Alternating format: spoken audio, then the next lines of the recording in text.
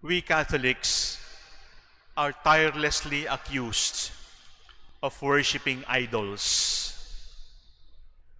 When we go to Manawag, or when we make a procession of the Black Nazarene, the favorite attack against Catholics is we are worshiping idols, and it is a sin. It is true that worshiping idols is a sin, but we Catholics do not worship images. We Catholics do not worship sculptures. We Catholics do not worship pictures. They are reminders. But so much for the accusation that we are an idolatrous church. I would like to point out an idolatry that is real. An idolatry that is really sinful. And what is that idolatry? It is not the worship of images. It is not the worship of pictures. It is not the worship of statues.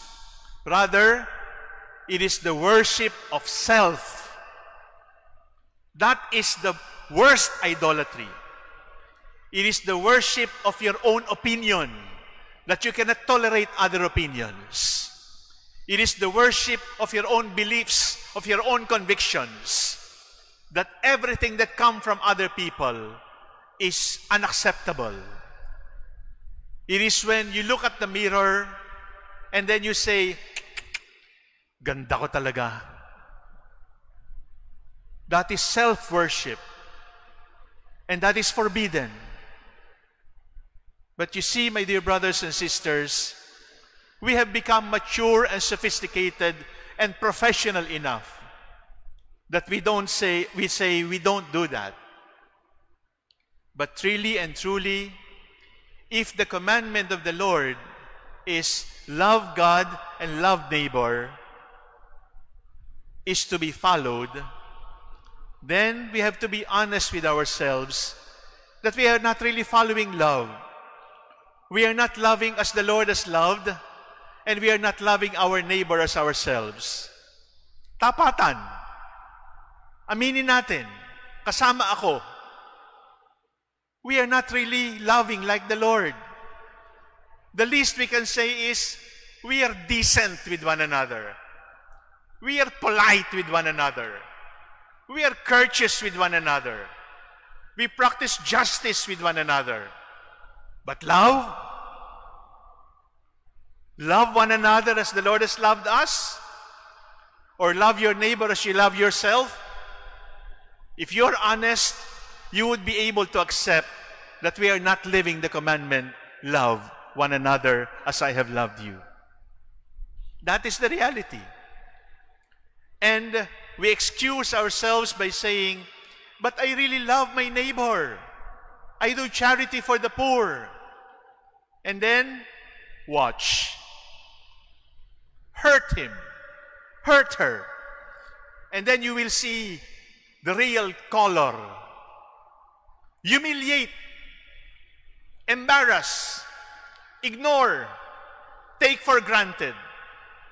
And then you will see bullets of threats, spears and arrows of threats being thrown across the room because I was ignored, I was taken for granted, I was humiliated, I was forgotten, I was not given respect.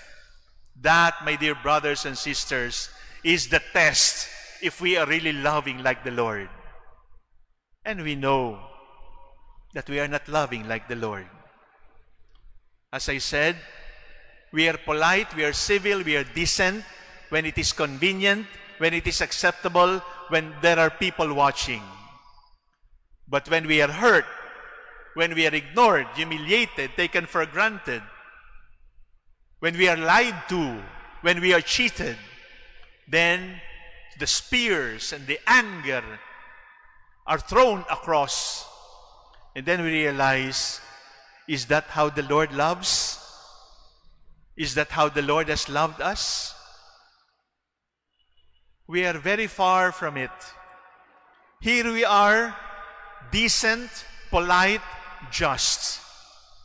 during comfortable, convenient times. But here is the challenge: to love in actuality, to love in reality, to love truthfully, to love as we have been loved, to love your neighbor as you love yourself, to love one another. How can we reach that actuality?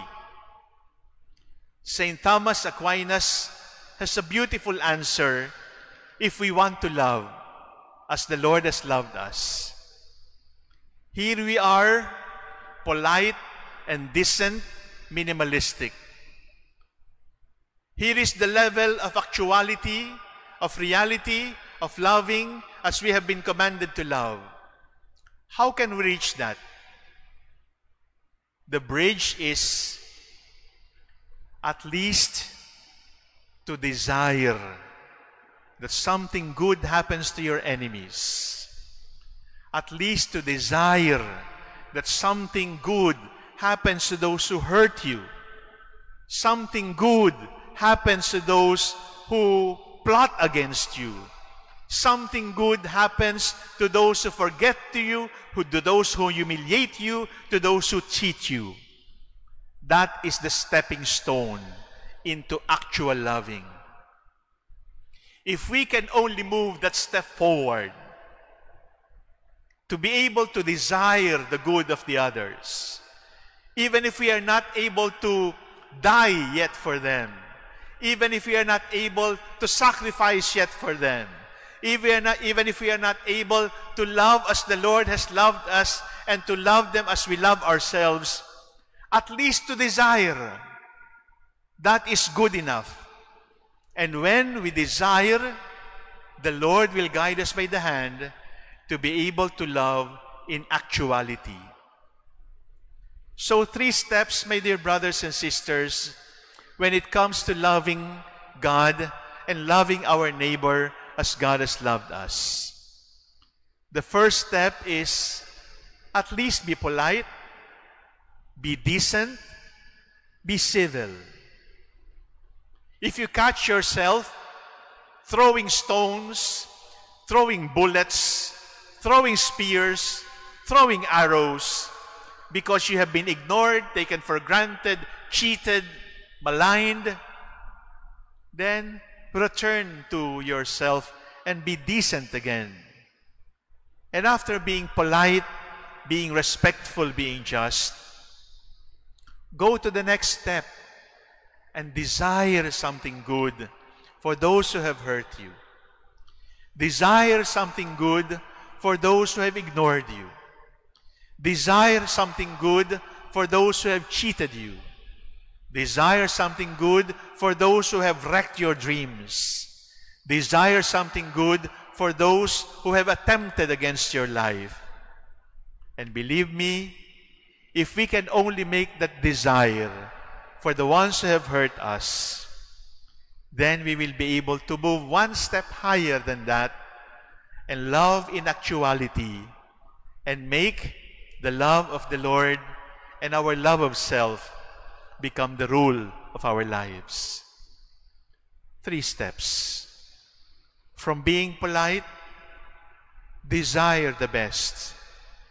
From desiring the best, love in actuality. And we will be able to make it for as long as we are living here on earth. Today we will receive the Lord, and I will say to you, body of Christ, and you will say Amen. When you say Amen, whisper without saying it with your lips. Whisper it with your heart, silence in silence, heart to heart. Say to the Lord, Lord, may I rise up from simply being decent and polite to desiring for the well-being of those who have hurt me. And with that desire, may I be transformed into somebody who loves in reality, somebody who loves with action, somebody who loves with my life. I will do it, Lord, because you have loved me that way.